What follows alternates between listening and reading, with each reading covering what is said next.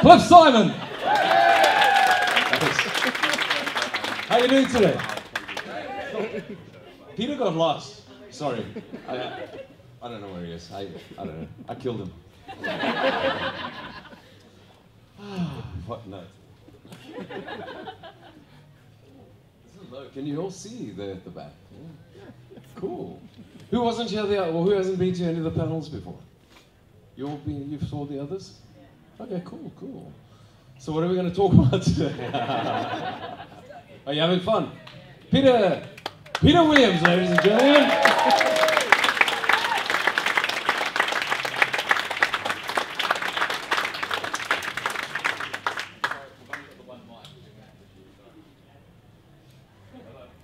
No jokes.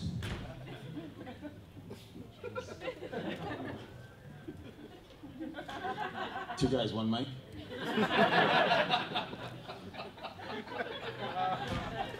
At least there'll be no sword fighting. Thanks for waiting. I'm sorry I'm late. I wasn't trying to be rude. My iPhone cable broke. Don't buy the cheap ones. Learn my lesson. Don't buy iPhone. Don't buy an iPhone. Who uses Android?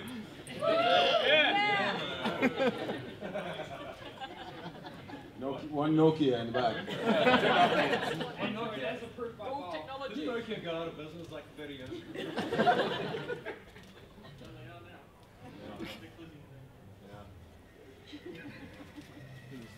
You're wondering what this bulge in my mouth is? It's a big mint. So hold off on the photography. Just bring some. Sure. So, how are you guys finding New Zealand? I thought it had been found long ago. It's like cloaking field. Well, you know what I learned since I've been here? That the islands of New Zealand were actually fished up from the bottom of the ocean by a with a big fish hook, a big Maui hook. Yeah, well, there's something I learned. And no, it's a lovely place. I mean, who couldn't have fun here? I mean, just looking around. It's also, it's very different, you know. You have no idea, unless you've had OE.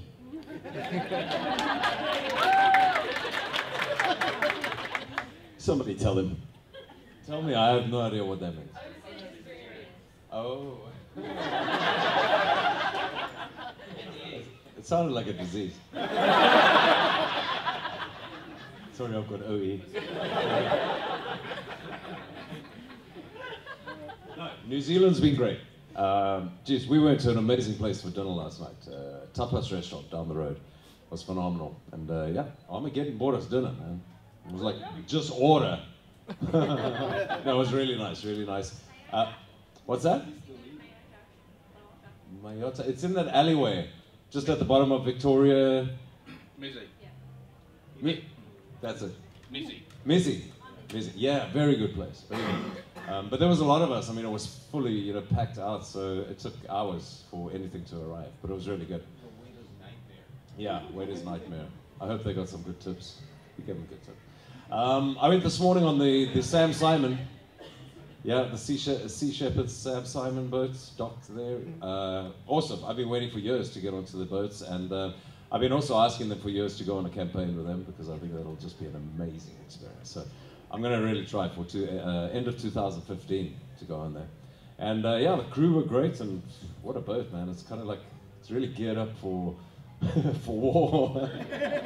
It feels like a warship when you go on there, and like everyone, the crew and all, they're really dedicated to what they do, and you know, they believe in what they do, and it's pretty amazing. Just guys from all over. There was Italy, New Zealand, Australians. I know there's been a few South Africans on there before. The captain was still, whether he was sleeping or passed out when I went down this morning with David, I don't know, but yeah, he was asleep, so I didn't get to meet him. But yeah, it was a great experience, and they brought the boat over, yeah, because they know the show, and Richard was, they did an evening there the other night, and you know, they rely totally on charity, so it's all marketing and publicity for them, so it's great, yeah. So New Zealand's been great to be back. Yeah, man. Stargate, I mean, aside from your own characters, please Oh, besides us, who's your favorite System Lord? Yeah. I was Puffus, yeah, for me.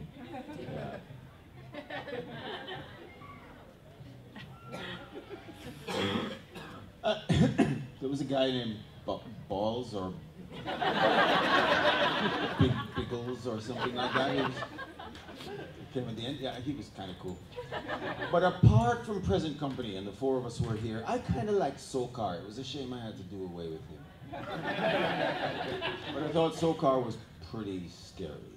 You know, there are a few others who just don't make the rounds with us. But you know, if you had four of them here, that's a first. But can you imagine if we had maybe 8?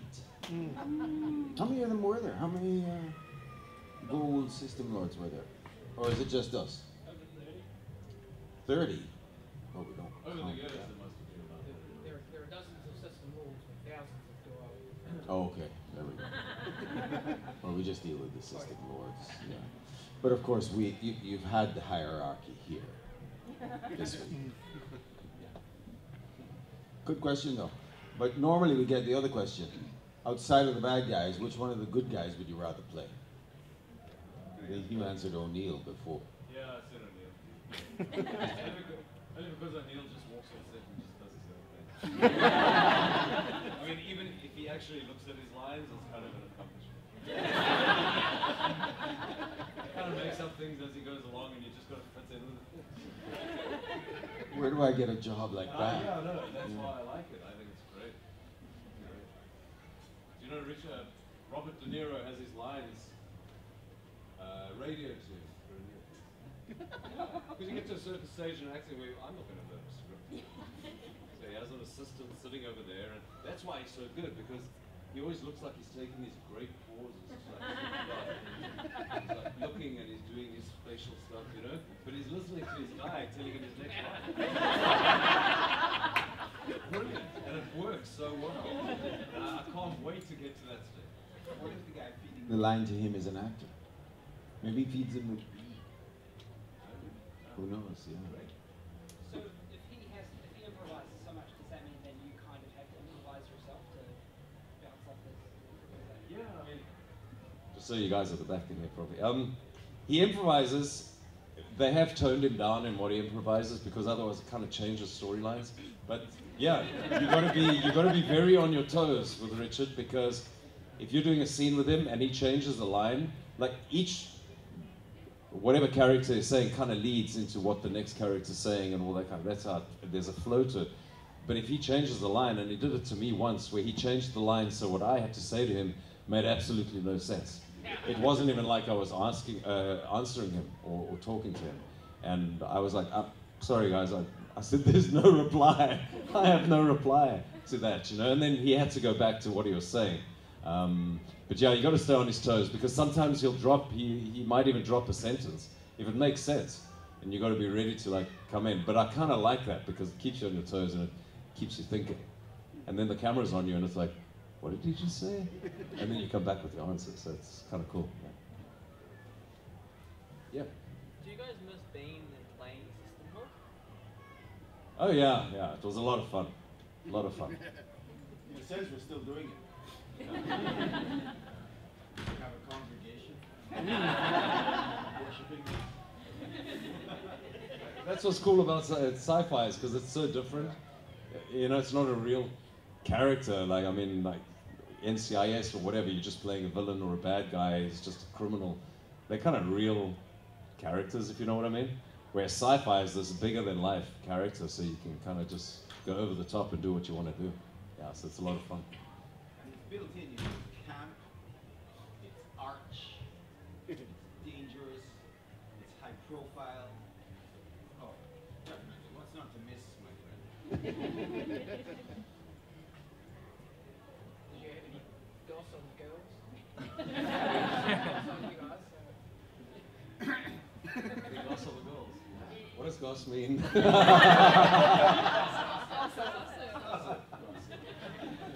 I'm not with it. I was born in 1962, sorry. On Sue-Ann and Jackie? Oof. Well, I apologize for saying you were older than me last night. Well, you you said you're definitely one of the oldest guys at the table. That's what you said. Turned out I was the oldest. You were the oldest and I was the second oldest. You Jamaicans, you age very well. Actually, it's a sarcophagus. I have my crank. I'm amped up to the max. Maximum regeneration. It's island life. Island life. So what was the I'll goss? tell you two goss things. They're very minor. Amanda Tapping was the queen of commercials before she got this gig. If that counts as goss, so be it. Terrell Rothery once danced with Tom Jones. There's some cool he danced with. That's not exactly, prurient or sleazy, but she was very, very young. Oh, here's a goss that you may or may not know already. But Vaitiari Bandera, who played Charé in Pilot, was one of Julio Iglesias' conquests. Oh, yes. Would you care to elaborate? Did you ask Sue-Ann? And Jacqueline the same question? Yeah. Who did they rip apart? The puff and ruffle? That's the worst thing about you is just,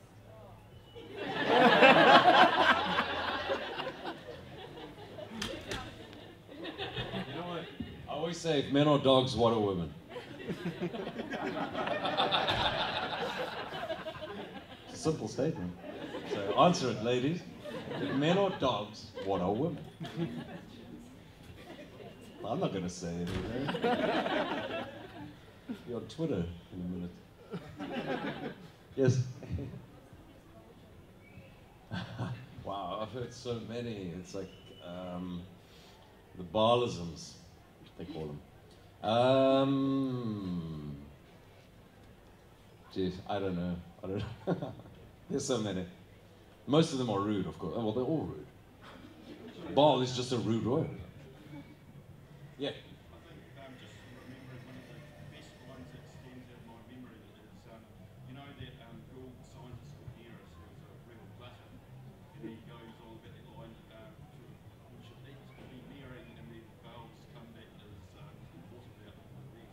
Because I think the rest of it goes, for tomorrow you die. I'm sure one day we'll live this one. Thank you, you're a great man. Any office jokes? That's it. Don't joke with the puffers. There was some replicator jokes back in the day back here.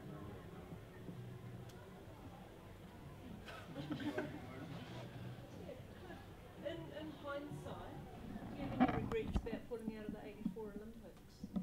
Oh, wow. Jeez, I've never been asked that question. Everyone wants to know about the character, not about us. Peter Williams and Cliffside. For many years I did, yeah. But I went into the military when I left England, and that knocked the crap out of me. After that, then I didn't, because it was time to get on with my life. I was training 6-7 hours a day, every day.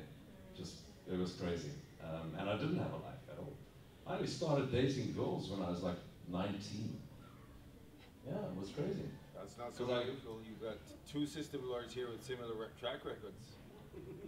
Yeah, sport just takes up your life, becomes your life. And, I had enough. I needed to get on. But I did regret it for a long time. What I actually regretted more was I had 2 scholarships to the United States. One to Southern Methodist University in Texas, another one in Houston. And Southern Methodist have got the best swimming team in the United States called the Mustangs, and that's the team I wanted to join. And I regretted not getting out of South Africa early enough to go and study, to go to university. I think that just would have been great. But I wouldn't be doing what I'm doing now. I probably would have ended up being a swimming coach or something like that, So no, definitely now I have no regrets at all.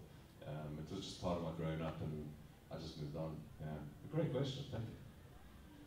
Yeah. What was it like working with Ben Browder after working with Rick? I didn't really work with him too much, but he was cool. Ben was nice. He was a quiet guy.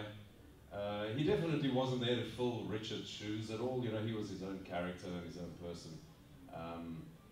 But he was good. He was very quiet, and I like that on set. You know, he's always there. He's always doing his job. He was professional. He knows his lines. I did hate him, of course, when he shot me. Bam. But that was kind of fun. No, Ben was a cool guy. I never really got to know him that well, though. You know, I only did a few episodes with him and then the movie. But we kind of shot. That movie was, as you know, all over the place. So a lot of the time, I think the only scene we really were in together was when he shot me. And then when they were all just standing on the side when the symbiote got taken out. So I never really interacted with him much, yeah. But a nice guy. Yes. So what did the girls, what did Jackie and Sue-Ann say about us? Just so we know what's going on. Want to say anything? You said, no, you know, you said